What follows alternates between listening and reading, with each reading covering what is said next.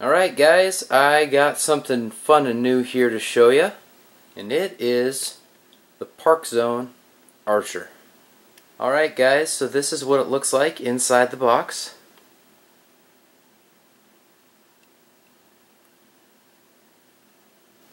As you can see, everything is packed in there very neatly and nicely, and it arrived in good condition, at least as far as I could tell. And let's take it out and confirm that. Alright, so here's a look at the pieces outside the box. As you can probably tell, this is going to be a relatively simple build. Right down here, you've got the fuselage. And off to the side, you've got the battery and charger. Note that this battery is different than the other Parkzone Parkflyers that you may have experienced if you're not new to the hobby. And over here is a little accessory pack along with the main landing gear off to the side. Here's the main wing. See those servo leads there. And just below it, we've got the horizontal stabilizer. Okay, so the first part of the build is complete, and I must say that it was a pain in the ass. So the first thing you had to do was jerry-rig this in there using the wing, the horizontal stabilizer, to wiggle that control horn onto that piece of metal, whatever the hell you want to call it. Alright, so the second part was you had to disconnect that from the control horn so you could move the rudder far enough to the side to attempt to screw that in there. Now, I've got it in as tight as it can go. As you can see there, the thing that it screws into has started to come up a little bit, yet there's still a nice big gap right there. Okay, I suppose it's better than tape, but I think I'm probably going to add some tape to this plastic piece here, because if I screw it any tighter, it is going to snap. And as Chuck T. Seeker always says, just make sure it's not over tightened. Just tight enough. Hell, I can't remember exactly what Chuck says. Anyhow, so that concludes this part. Alright, so the main wing and the landing gear on the main wing was super simple. I mean, it was easy. So really all you need to do is screw in 3 screws and you're done. And if you take some of the advice that I mentioned regarding the tail section there, that troublesome tail section, you should be okay. And actually, upon further review, I'm not sure I even need to add tape or anything like that.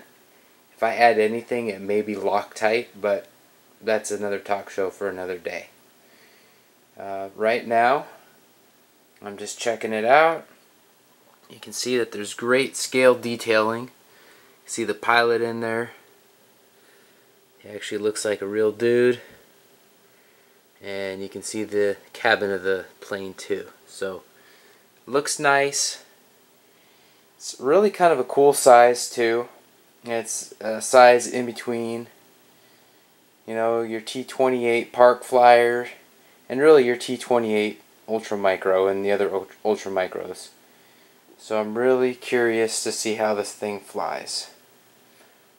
But before we do that, we're going to bind it and we're going to see how this baby sounds.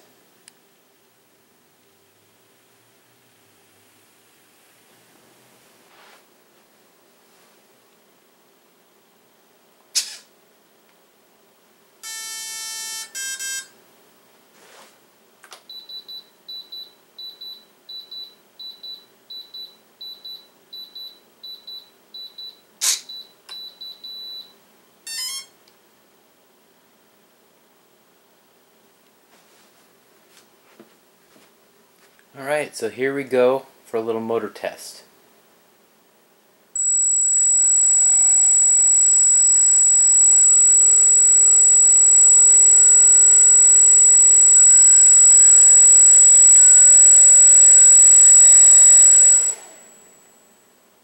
Alright, I think that was good enough.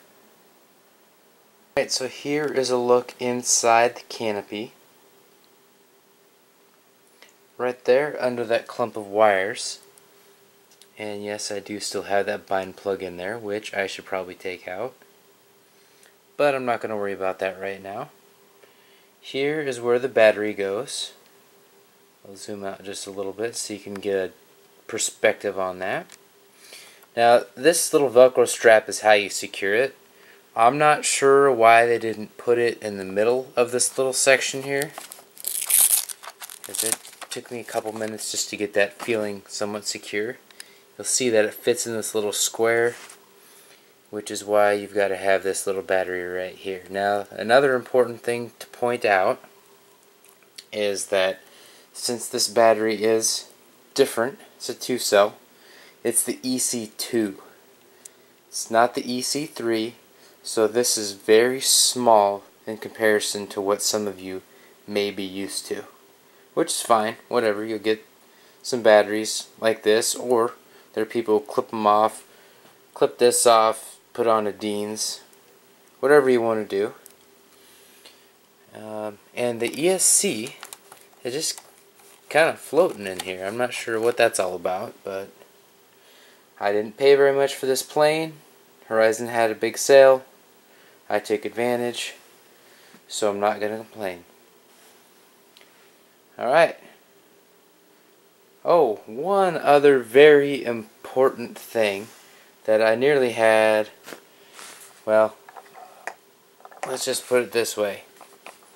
I was very upset for a little bit because I thought, okay, this little hatch switch, when I pulled down on it, it's not doing anything. Well, I realized that if you use it like that, it's not going to be 100%, but if you push down like that, pretty much 100%. I couldn't get the canopy off. It freaked me out, and I was not in a good mood. But then cooler heads prevailed, and now I'm happy again, because this is damn cool looking plane, and one that I cannot wait for good weather to come so I can fly it. Alright, so here are the details on this plane. We've got the motor, ESC, and receiver numbers, specifications. For you folks that have to know what all that stuff is and plan if you're going to upgrade from the current situation to something else. Again, we've got that battery with a very unique situation, at least for a Parkzone plane. And there you have it.